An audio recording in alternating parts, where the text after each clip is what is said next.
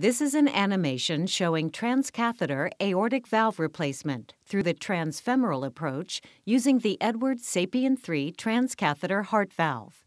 The heart's main function is to pump blood to the rest of your body. The heart contains 4 valves. Normal valves have 2 or 3 flaps of tissue called leaflets that open and close like gates to control the flow of blood through your heart.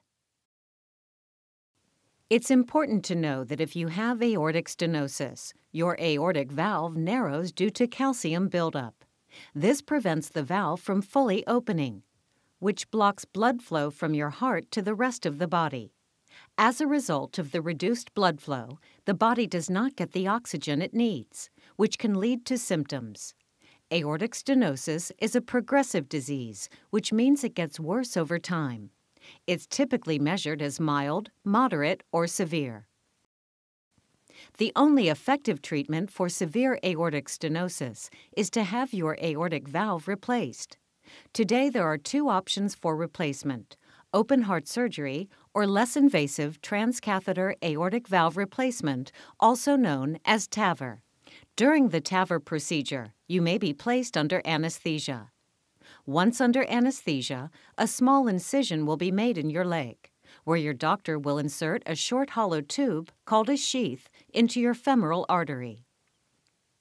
Sometimes, as a first step during the Tavr procedure, balloon aortic valvuloplasty, also known as BAV, is performed in order to open your narrowed calcified valve. Once the sheath is in place, your doctor will guide a catheter with the balloon on the end of it up to your aortic valve. Once the balloon catheter reaches your aortic valve, the balloon is inflated to open your narrowed calcified valve. The balloon catheter is then deflated and pulled back from the aortic valve. During the next step, your new transcatheter heart valve is crimped onto a delivery catheter, which makes the valve small enough to fit through a sheath, so it can be delivered to your heart.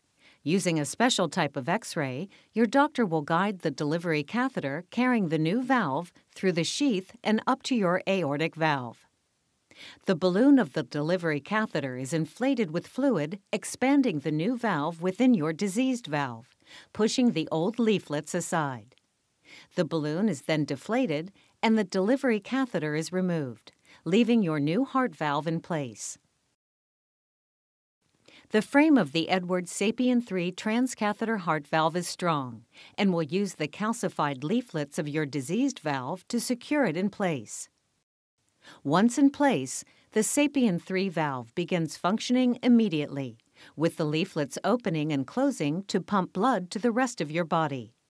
The most serious risks of the Tavr procedure are death, major stroke, major vascular complications, and life-threatening bleeding.